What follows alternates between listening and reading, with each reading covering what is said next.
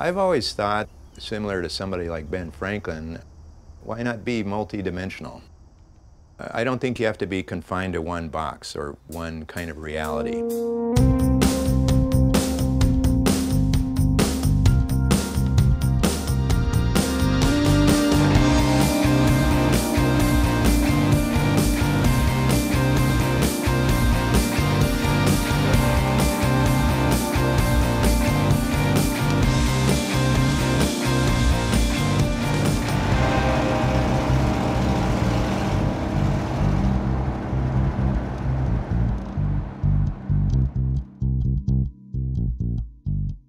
We first started getting interested in the lowriding scene because it looked fun, and I started seeing some cars cruising around our high school, and we were going to parties, and eventually we started going to Whittier Boulevard, and you'd start seeing cars with plaques, and we thought, man, that looks fun.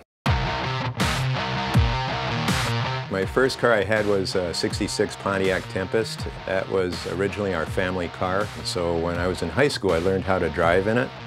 I started trying to think about how I could make my car into a lowrider. So all I could think of was to put something heavy in the trunk. So we went over to Rio Hondo River, and we got some rocks and put them in the trunk and just lowered it that way. They started rolling around and almost denting the car.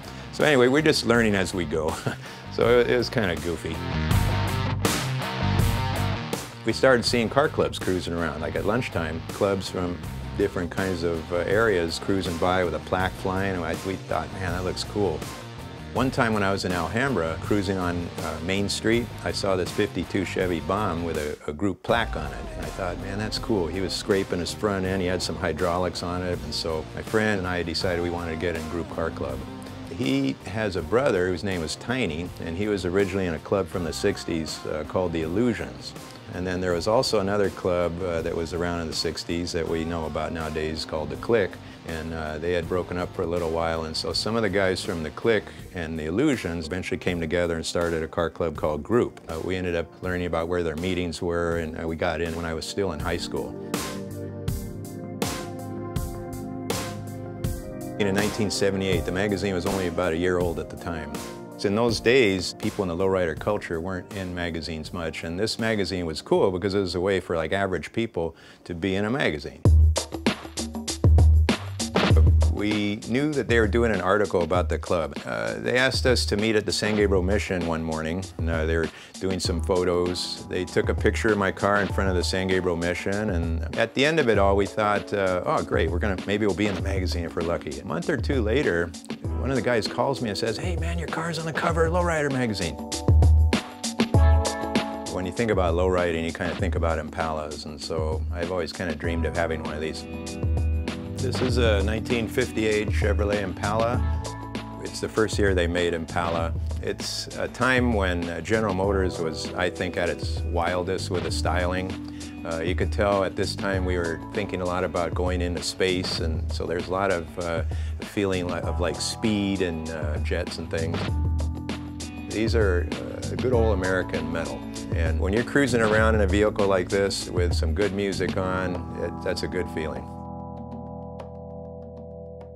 Lowriding is an interesting world. It's a way you can have a lot of friendship, a lot of camaraderie, a lot of joy in cruising. Something about it, it impresses on your heart when you have these really good times. It's just something you can't forget.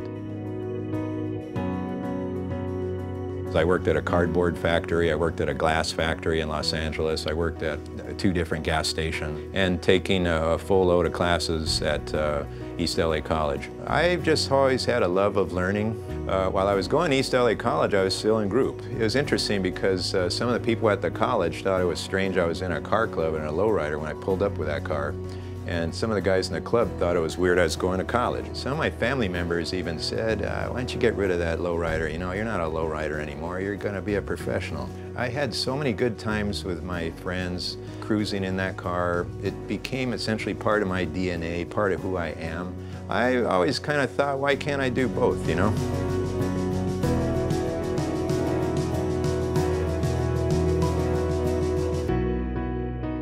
At that time, I was kind of doing a lot of soul searching, and I realized eventually I'm going to get older. I was thinking hard, what do I want to do with my life? I realized that what would make my life meaningful is if I'd try to do something to help improve this world.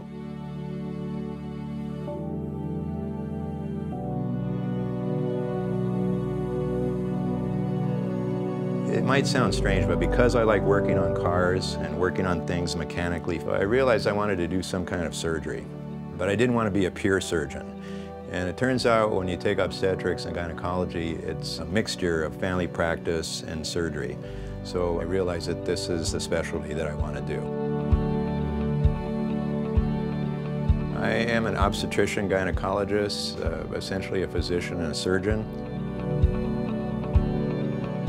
I've delivered about 9,000 babies. It's hard work. A lot of times I'm up at 3 or 4 in the morning doing difficult things that are dangerous and challenging when everybody else is all comfy, cozy, asleep.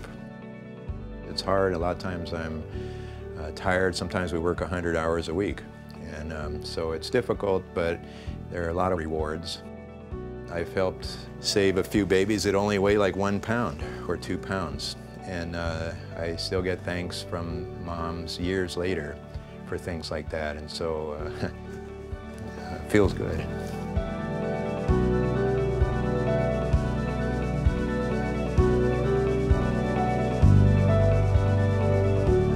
Just because somebody says you're not able to do something or you probably can't do that, you shouldn't take that as part of who you are.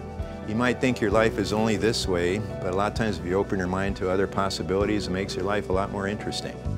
I think the important things for success are to have a work ethic and to do something to try to help other people.